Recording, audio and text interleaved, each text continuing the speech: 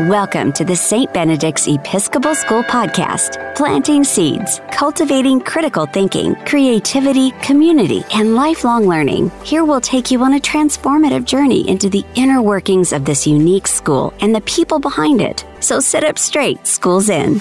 And here's your host and head of school, Father Brian Sullivan. Hello and welcome to another inspiring episode of Planting Seeds podcast. Today, I'm absolutely thrilled to introduce our special guest, Miles Russell. Miles is an exceptional young scholar and a recent 2022 graduate of St. Benedict's Episcopal School. During his time at St. Benedict's, Miles shined academically with his exemplary performance and discovered his passion for soccer. This sport has become an integral part of his life. His dedication to academics and athletics has made him a brilliant student athlete. After graduating from St. Benedict's, Miles continued to pursue his love for sports and is now making waves in the basketball scene as well, representing Campbell High School. Even amidst his busy schedule, he remains committed to his education and is currently enrolled in the esteemed International Baccalaureate program at Campbell High School. Miles' talent on the soccer field has been recognized with the Offensive Award for JV, and he has also earned his place on the varsity cross-country team and varsity soccer team, contributing to their journey to the playoffs at Campbell High. Beyond his academic and athletic achievements, Miles' sense of community and loyalty are truly commendable. He is part of his school's youth mentoring program, actively working with the local summer camp Way to Play and helping youth as much as he can around his community. He has been a lifelong member of St. Benedict's community and continues to be involved even after graduating. I can't wait to delve deeper into Miles' journey, experiences, and future aspirations. So without further ado, I'll warmly welcome Miles Russell to the Planting Seeds podcast. Well, welcome, Miles. Hello, hello. I hope your last day of summer is going well. You start tomorrow, right? I sure do. Sophomore year. Being on the Planting Seeds podcast is a huge pleasure. And I would say it's been a while, but we actually see each other pretty often, as you are still friends with my son, who's an alumni at St. Benedict's. Yeah. What grade did you enroll at St. B's? I enrolled in St. Benedict's when I was in kindergarten. Oh my gosh. Way back then. You've seen a lot of change. A lot of change. So looking back on all that time, how do you think your experiences shaped you into the person you are today? The teachers that I had at St. Benedict's really molded me into the hard worker that I am now. I had lots of help whenever I needed it at St. Benedict's. I had ADHD, and all the teachers were so nice and took time to help me become better. That was really special to me, and that really shaped me of how I am today. Any shout outs that I can give to them if they're listening? Oh man, any shout outs? See if I remember. Miss Valentine, of course. She was fantastic. Mr. Ash, when I was in 8th grade, great math teacher. And that's 2 names that come to mind right now. Awesome. Yeah, good teachers still here, still plugging away.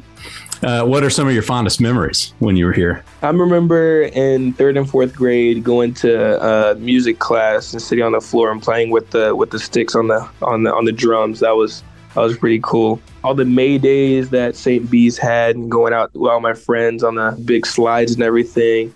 That was pretty awesome. In 5th grade, Miss McFall had this. We were making ovens outside and we roasted the marshmallows all together outside on the last days of school. That was pretty cool. So STEM project, threw one in there for Miss McFall. Way to go. Mm-hmm. So we, of course, at St. Benedict's pride ourselves in creating young scholars who are confident leaders in the world. How would you say that we prepared you to lead? Fantastically. I just did a great job. I'm working at Way to Play. I'm one of the main coaches for 6th and 7th graders pretty much every day. And that leadership that I gained from St. Benedict's really helps me become a leader and someone for all the kids to look up to, which is really special.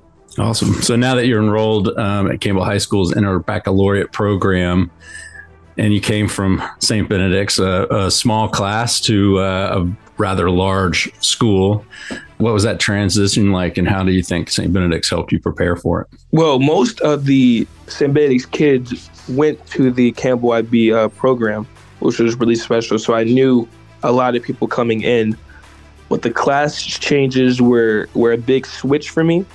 But as I had time to settle, it was fine. And the class lengths of being from like 45 minutes to an hour 30, it really made me focus more on the subject matter that we were going over in classes. But the switch wasn't too bad for me. I would say it was all right. I've heard that it's easy to make friends because you had so many people that you had to see every day here, that having a larger pool to choose from, it was a lot easier to meet people, which I think some people are concerned about. Is that true for you too? That is true. You had to surround yourself with the right people. And then once you have that, you'll be perfect. You'll be fine. And academics, easier, harder, about the same? I would say it was a little bit harder than St. B's, but St. B's gave me a great platform to expect what I was going to learn in IB. But the IB program is a lot quicker, but the material was easier to grasp because of St. B's learning curriculum. Awesome. Well, shifting gears a little bit to the other side of your extracurriculars, or as we like to call them, co-curriculars. Excelling at soccer and basketball. I always knew you were a good soccer player. I didn't realize how far you have gone. Do you find that challenging now that you're in the IB program? Sometimes it was challenging having practices, come home, going to go do something else, and then having to sit down and do homework. That was a little challenging.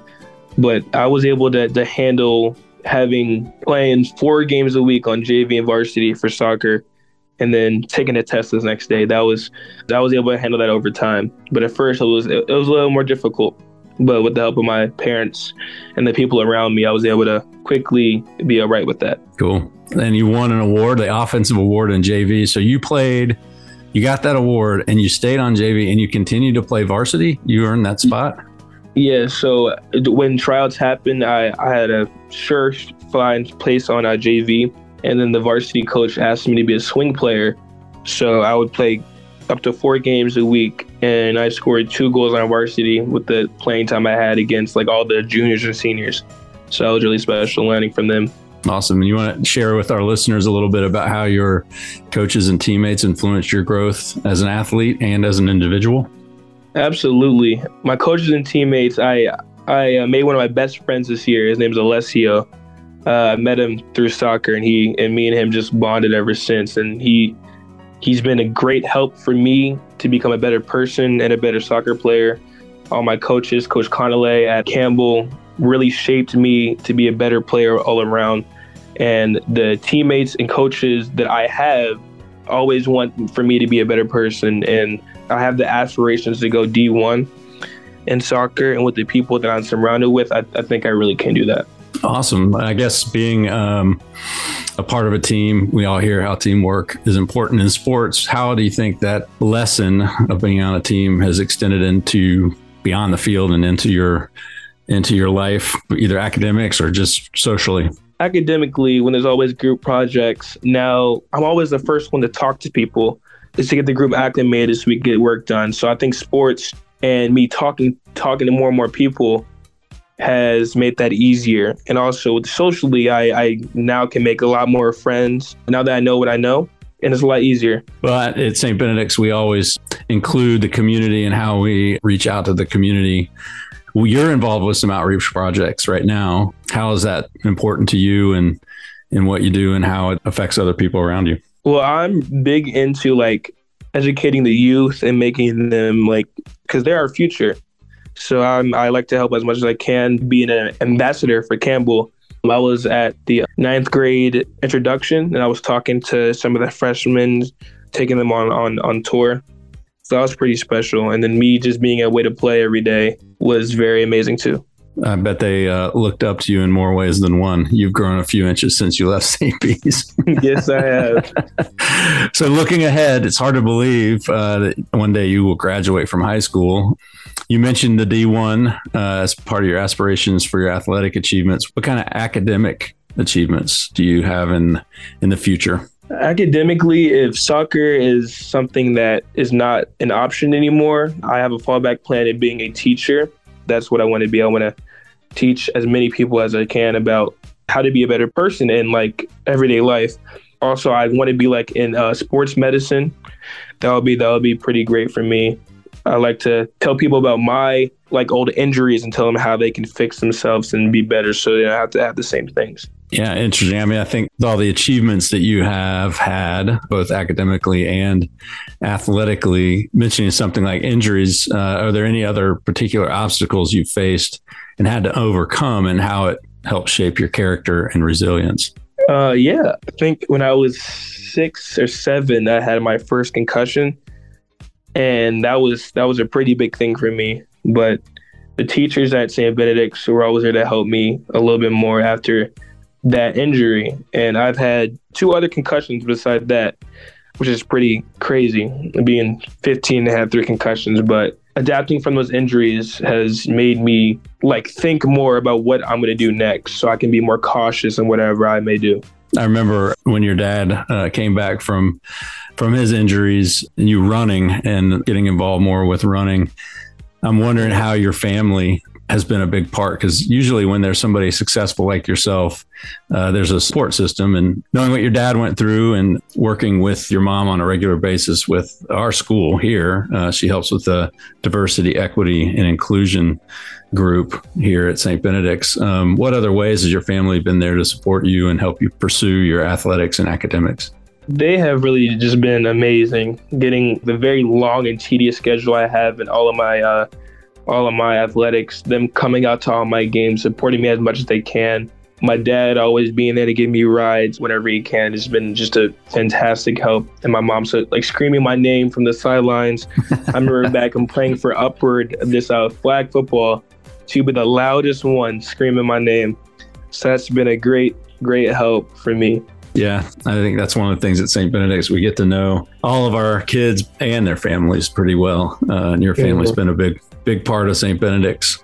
So as you continue on with your endeavors and you look back where you were, what kind of advice would you give to our current students and maybe even future students who are listening to this who may enroll as part of hearing your successes? I say don't take the time that you have at St. Benedict's for granted, because St. Benedict's is a truly beautiful place. You'll make lifelong friends. I still have friends from kindergarten that I still know now. And that's just tremendously special, because those are people you for the rest of your lives. And to always be on top of your academics, try not to fall back in anything, because you have teachers and people around you that will definitely help you whenever you ask. So just being there, just being able to ask people for help, because that's very important, and making the right friendships. Well, thank you, everyone, for tuning in to this inspiring episode of Planting Seeds podcast. We've had the privilege of hearing from this exceptional student, athlete, and St. Benedict's graduate, Miles Russell. Miles, it's been an honor to have you as a guest, and I look forward to seeing you excel on and off the field, and maybe in the background at my son playing video games with you. I can't wait to see what the future has in store for you. And until next time, keep spreading kindness, compassion, and love. Absolutely. Thank you, Father Brian. Thanks for listening to Planting Seeds, Cultivating Critical Thinking, Creativity, Community, and Lifelong Learning with your host, Father Brian Sullivan. To find out more about St. Benedict's Episcopal School, visit stbs.org.